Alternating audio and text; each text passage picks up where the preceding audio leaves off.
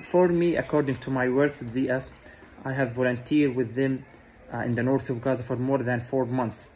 And while I'm talking with them, I see the honesty and I see the integrity of the process, of the quality, of the quantity. They're focusing a lot on helping people.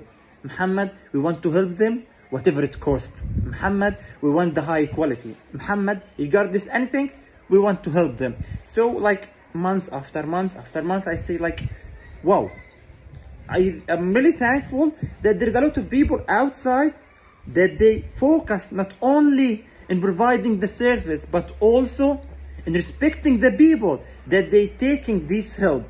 So for me, ZF, like they were different, and the most important point, they are really professional, and the most important point, the mutual trust that I have built between me and the organization.